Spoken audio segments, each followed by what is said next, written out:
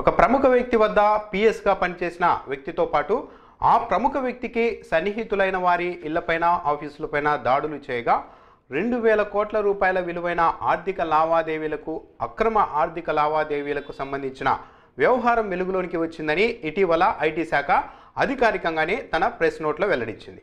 ఆ తర్వాత దీన్ని పరిశీలించగా ఆ ప్రముఖ వ్యక్తి చంద్రబాబు నాయుడే, ఆ మాజీ పిఎస్ పెండ్యాల శ్రీనివాస్ అని, అదేవిధంగా ఆ ప్రముఖ వ్యక్తికి సన్నిహితులైన వారి కంపెనీలు అంటే కడప జిల్లా టీడీపీ అధ్యక్షుడు శ్రీనివాస్ రెడ్డి, అలాగే ప్రత్తిపాటి శరత్, నారా లోకేష్కి సన్నిహితుడైన రాజేష్ అన్నది కూడా ఆ తర్వాత స్పష్టంగా అర్థమైపోయింది. ఈ వ్యవహారం అంతా ఇలా వెలుగులోనికి రాగానే తొలుత తెలుగుదేశం పార్టీ నాయకులు చంద్రబాబు వద్ద పిఎస్గా పనిచేసిన పెండ్యాల శ్రీనివాస్ను వెనుకేసుకొచ్చేందుకు నిరాకరించారు. ఆయన శ్రీనివాస్ ఇంటిపైన దాడులు జరిగితే దానికి చంద్రబాబుకి ఏం సంబంధం, తెలుగుదేశం పార్టీకి ఏం సంబంధం అంటూ వాదించారు. యనమల రామకృష్ణుడు మరో అడుగు ముందుకు వేసి చంద్రబాబు వద్ద 10-20 మంది గతంలో పిఎస్లుగా పనిచేశారు, వారందరికీ చంద్రబాబు బాధ్యత వహిస్తారా అంటూ కూడా యనమల రామకృష్ణుడు వాదించారు. అయితే ఆదివారం మాత్రం హఠాత్తుగా తెలుగుదేశం పార్టీ దాని అనుబంధ మీడియా పెండ్యాల శ్రీనివాస్ను వెనుక వేసుకొచ్చేందుకు విపరీత స్థాయిలో రంగంలోనికి దిగింది. ఐటీ శాఖ దాడుల సమయంలో ఇచ్చిన ఒక పంచనామా రసీదును చూపిస్తూ శ్రీనివాస్ ఇంట్లో ఐటీ శాఖ అధికారులకు కేవలం 2,63,000 రూపాయలు మాత్రమే దొరికింది. అందుకు ఈ పంచనామా రసీదే నిదర్శనం. వైసీపీ నేతలు ఏకంగా శ్రీనివాస్ ఇంట్లో 2,000 కోట్ల రూపాయలు దొరికిందంటూ తప్పుడు ప్రచారం చేశారు అంటూ తెలుగుదేశం పార్టీ నేతలు, ఆ పార్టీ అనుబంధ మీడియా ఎదురుదాడి చేయడం మొదలుపెట్టింది ఆదివారం నుంచి. అయితే ఇక్కడ గమనించాల్సింది ఏమిటి అంటే పెండ్యాల శ్రీనివాస్ ఇంటిలో 2,000 కోట్ల రూపాయలు దొరికింది అని అయితే వైసీపీ నేతలే కాదు, ఏ ఒక్కరు కూడా ఆరోపించలేదు. ఐటీ శాఖ అధికారికంగా ఇచ్చిన ఒక ప్రెస్ నోట్ ఆధారంగా చేసుకొనే శ్రీనివాస్ ఇంట్లో ఐటీ శాఖ దాడులు చేసినప్పుడు 2,000 కోట్ల రూపాయలకు సంబంధించిన అక్రమ లావాదేవీలకు సంబంధించిన వ్యవహారం వెలుగులోనికి వచ్చింది అని మాత్రమే వైసీపీ నేతలు కానీ ఇతరులు కానీ ఆరోపించారే కానీ శ్రీనివాస్ ఇంట్లో కట్టలు కట్టలుగా నగదు 2,000 కోట్ల రూపాయలు నగదు కట్టలు కట్టలుగా దొరికింది అని అయితే ఎక్కడా ఆరోపించలేదు. తాజాగా ఇప్పుడు తెలుగుదేశం పార్టీ చూపిస్తున్న పంచనామా రసీదును చూసిన తర్వాత వైసీపీ నేతలు కానీ కొందరు ఆర్థిక నిపుణులు కానీ మరిన్ని అనుమానాలు వ్యక్తం చేస్తున్నారు. నిజానికి ఐటీ శాఖ ఇచ్చిన అధికారిక ప్రెస్ నోట్లో అప్పుడు తాము 40 చోట్ల తనిఖీలు నిర్వహించామని స్పష్టంగా ప్రకటించింది. 40 చోట్ల దాడులు చేయగా 2,000 కోట్ల రూపాయలకు విలువైన అక్రమాలకు సంబంధించిన వ్యవహారం వెలుగులోనికి వచ్చిందని ప్రెస్ నోట్లో స్పష్టంగా చెప్పింది. అంటే ఇప్పుడు ఆర్థిక నిపుణులు చెబుతున్నది ఏమిటి అంటే 40 చోట్ల దాడులు నిర్వహించి ఉంటే అక్కడ ఏమి స్వాధీనం చేసుకున్నాము, ఏది బయటపడింది అన్నదానికి సంబంధించి 40 రసీదులు ఇచ్చి ఉంటారు ఐటీ శాఖ అధికారులు.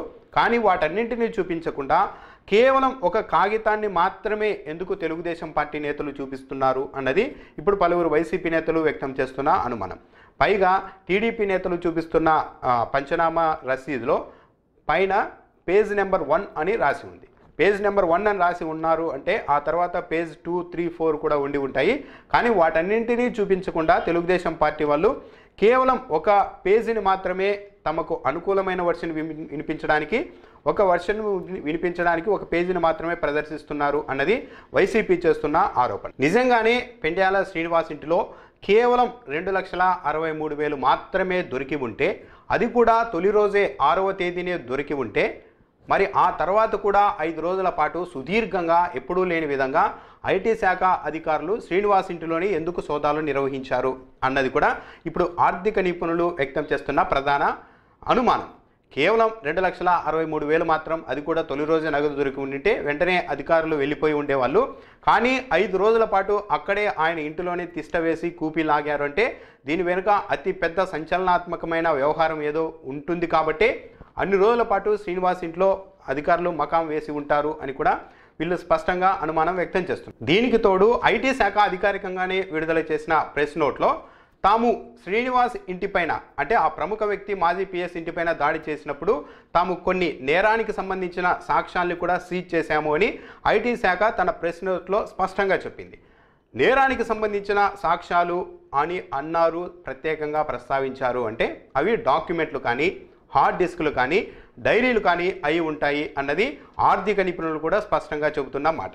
అలాంటప్పుడు నేరానికి సంబంధించిన సాక్ష్యాలను తాము స్వాధీనం చేసుకున్నాము అని ఐటీ శాఖ నేరుగానే తన ప్రెస్ నోట్లో చెప్పినప్పుడు మరి ఆ సాక్ష్యాలకు సంబంధించిన వ్యవహారానికి సంబంధించిన వివరాలను తెలుగుదేశం పార్టీ ఎందుకు బయట పెట్టడం లేదు, కేవలం 2,63,000 నగదుకు సంబంధించిన ఒక కాగితాన్ని మాత్రమే ఎందుకు చూపిస్తోంది అన్నది కూడా ఆర్థిక నిపుణులు వ్యక్తం చేస్తున్న అనుమానాలు.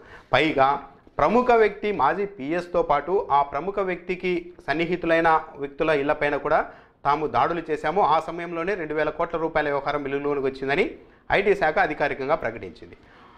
మాజీ పిఎస్తో పాటు ఆ ముగ్గురు సన్నిహితులు కూడా ఎవరు అంటే మనకి స్పష్టంగా అర్థమవుతోంది. పత్తిపాటి శరత్, నారా లోకేష్ కేసుకు సన్నిహితుడైన రాజేష్, అదేవిధంగా కడప జిల్లా టీడీపీ అధ్యక్షుడు శ్రీనివాసరెడ్డి.